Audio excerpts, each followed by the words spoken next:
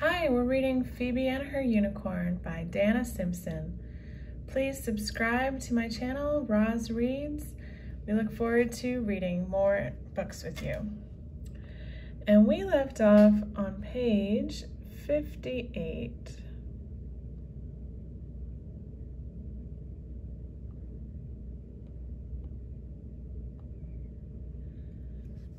Aren't you gonna eat breakfast?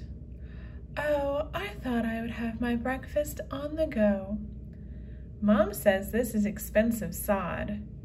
I can tell. I'm glad I don't have to eat grass.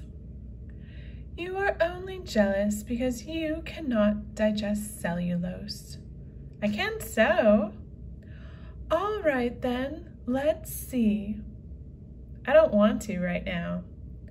I'll wait. I declare our slumber party complete and a success. And I have to say, it may be my greatest achievement yet. Mine is still the time I discovered the color blue.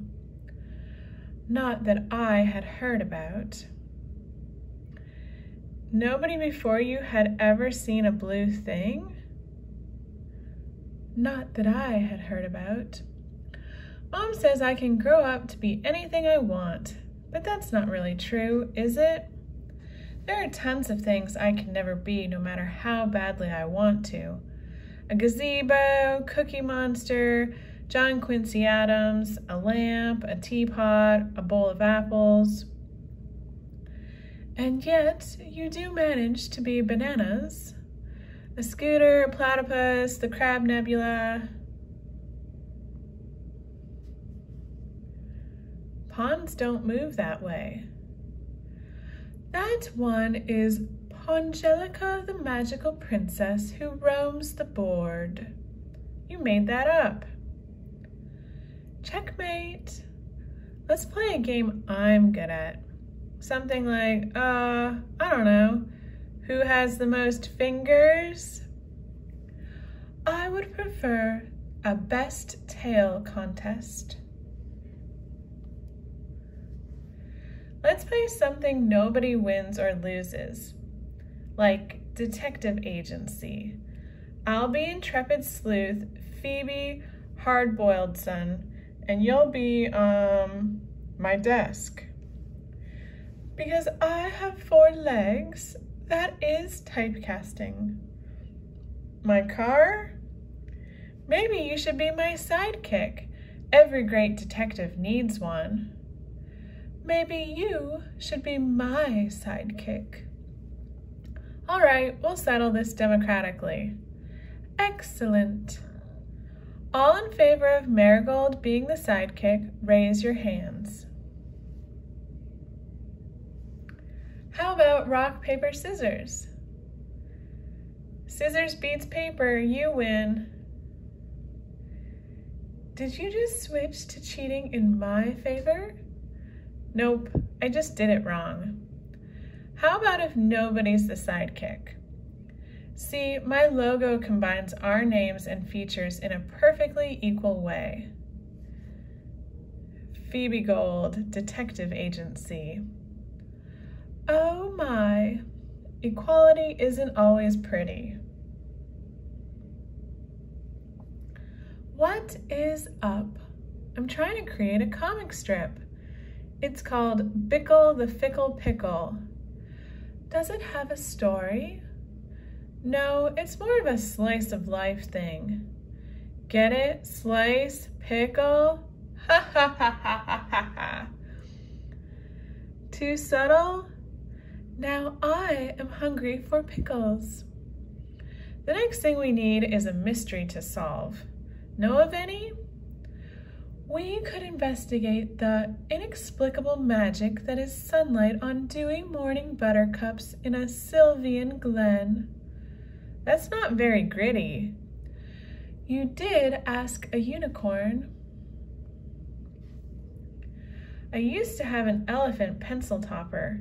It disappeared last month under mysterious circumstances. That's what we'll investigate. Any leads? I suspect it's the work of my arch enemy. You have an arch enemy? I must, or where's my pencil topper? Ding dong. Hello? Hi, is Dakota home? Are you a friend of hers? Actually, I think she's my arch enemy. Just a moment. Dakota, a strange little girl and a unicorn in a Sherlock Holmes hat are here to see you. Princess Stupid Butt?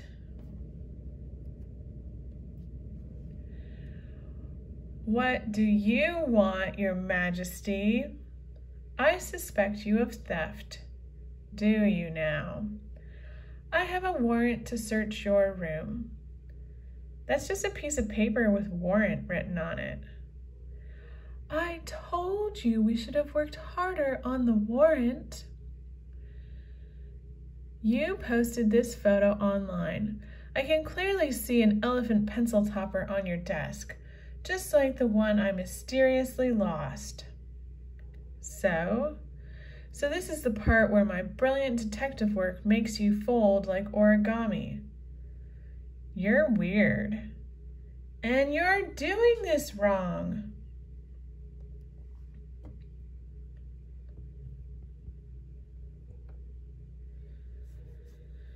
Nuh-uh, nuh-uh. Children, I believe I can settle this fairly.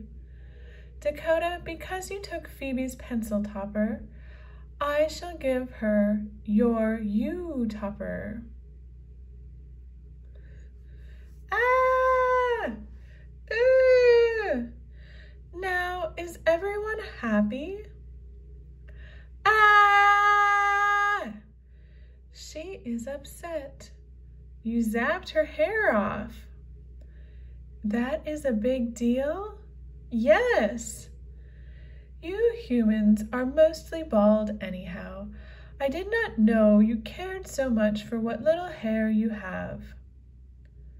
I can actually kind of see your logic, but what is a tiny bit of extra pink in a sea of fleshy human disgustingness? Remember what I said about knowing when to stop talking? Where did Dakota go? She went, ah. I said, where? Sorry. We need to find Dakota and fix her hair. Agreed. Her emotional reaction could pose a threat to the stability of the shield of boringness. I guess we have a new case then, which we got by utterly botching our original case. That one was a practice. Can you fix Dakota's hair? Of course. Can you fix her personality? Why aren't you more impressed that I can fix her hair? She was headed into the park. Let's split up and meet on the far side of the pond. Let me see your phone. Zap. By establishing a magical link to your phone, I will be able to send you text messages. Unicorns have magic texting powers? The invention of cell phones has made it much more useful. Phoebe, I think I see Dakota. I doubt it. I'm looking at her right now. On closer inspection, I'm looking at a gumball machine. I won't tell her you said that. What are you doing here? I'm playing irritated birds. How's that going? The birds are less irritated than I am. I'm glad I don't have to walk on 4 legs. 4 legs is much better. How would you know? I could stand on 2 legs if I choose not to. Prove it. Watch me. Stalk. I wish I'd planned that. See, now I am standing on no legs. What are you doing here? looking for you. I wanted to tell you, even though you're mean to me, I'm sorry my unicorn zapped your hair off. I now understand that hair is far more important than pencil toppers. That's a stupid moral. At least it's not a cliche. I'll need you to shield your eyes as I perform the unicorn summoning ritual. Come over here now. You're just texting. I said to shield your eyes. So, this is a nice spot. It's my favorite. Is it your thinking spot? Thinking spot? Yeah, for doing your serious thinking. Do I look like a nerd? You kind of look like Lex Luthor, but I guess that's unhelpful. I am here. Meh. Oh dear, this is very bad. What is? Dakota's shock at losing her hair has distorted the shield of boringness into something far worse. The terrible vortex of meh. Are you just making these up? Dakota, Marigold says she can fix your hair. Meh. Something must be done. The vortex of meh, if not stopped, will spiral out of control. Do you understand what a disaster that would be for the world? Meh. You see? Eep! We gotta do something. So what do we do? This. Shield of boringness down. Whoa.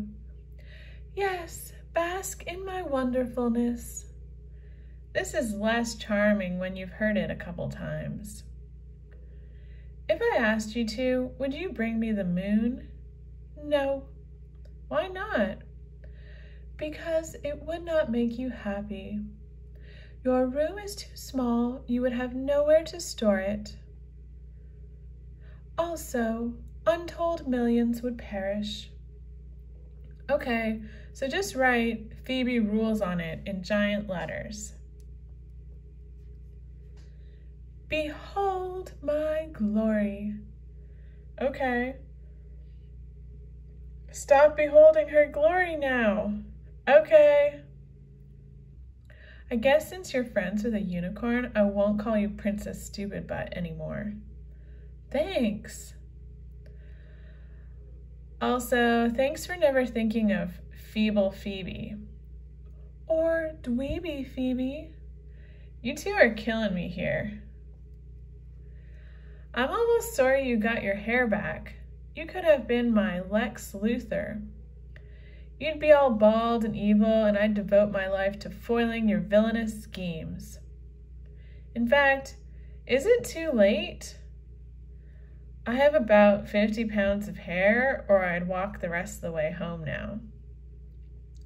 Well, this is my house. Hey, Unicorn, can we talk privately? How about you ditch the weird kid and be my friend instead? Phoebe is my best friend, and I'm bound not to ditch her. Gah, why? She hit me with a rock. I'm sure there's more to it than that. I don't want to know it. You will be my unicorn someday. What was that about? I believe she envies you. This is a good day. Did you leave my Sherlock Holmes hat in the park? I guess Dakota learned her lesson though, right? She'll never take my elephant pencil topper again. I'll just make a note of that in my journal. Am I the bad guy? You are a challenge. Marigold, look it! No. Look it!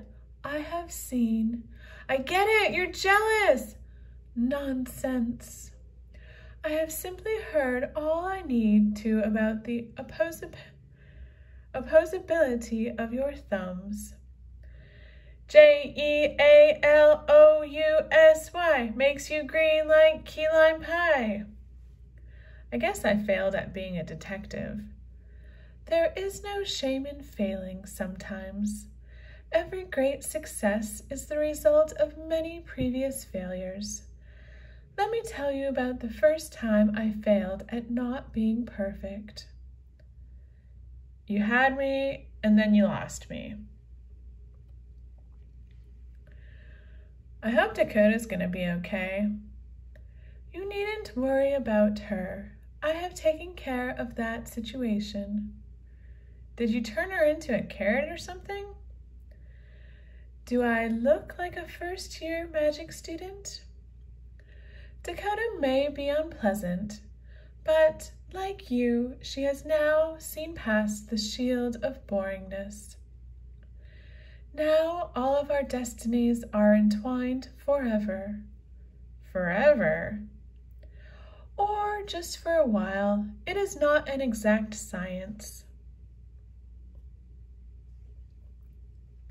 One who has beheld a unicorn only to feel rejected can become quite dangerous indeed. So next month I have to let Dakota ride me into her birthday party. Oh, but I'm not invited. Is that it? You are invited. How come I have to go? I am detecting ambivalence. I guess I'm disappointed. I want you to be my unicorn, not Dakota's. Ah, never fear. I am doing something nice for Dakota, but you are still my best friend. I am your unicorn. Thanks. And you are my small creature with dots on her face. They're called freckles. Anyway, forget about Dakota for now. For how long? What? I need to know how long a spell of temporary memory erasure to cast on myself. Why must you unicorns be so literal? Why must you humans be so fanciful? Dakota's 4 months older than me, but I'm still not the youngest person in my grade. I'm a month older than Jimmy and 2 months older than Declan. How old are you, Marigold? I do not know. You don't know? Unicorns are not so bound by time. So how do you know if you're better than somebody? If they are not me, I kind of assume it. You have an interesting tail. Thank you. What's it for? It does for the back of me what my horn does for the front of me. Get stuck in things? Makes me look elegant. Would my butt look more elegant with a tail like yours? I suppose it might. You think? Technically, one deepens the ocean by spitting in it. I could give you a tail if you truly wished. That's okay. I don't think my parents would like that much. They are traditionalists? Well, they're humans. That was uncalled for. I think I want my parents to meet you. Hey, Dad, I'm gonna bring my best friend for dinner tonight. She's a vegetarian, and she won't need a chair or any silverware. No, I'm like 99% sure she's not imaginary. You did not tell your father that the friend you are bringing home is a unicorn? I doubt he'd have believed me. I haven't had many friends, and you're a pretty unusual kind of friend. The kind who lets you sit on her. My previous friends would not have been cool with that. If I am to have dinner with your parents, are there any human customs of which I should be aware? All I can do is give you the advice my mom always gives me. Don't eat like that. You weren't raised in a barn. Does it make a difference if it's a magic golden barn? I think there's a larger point. All right, friends, thank you for reading with us. Please check out the channel at Roz Reads and like and subscribe. We'll pick up on the next video. Thank you. Bye.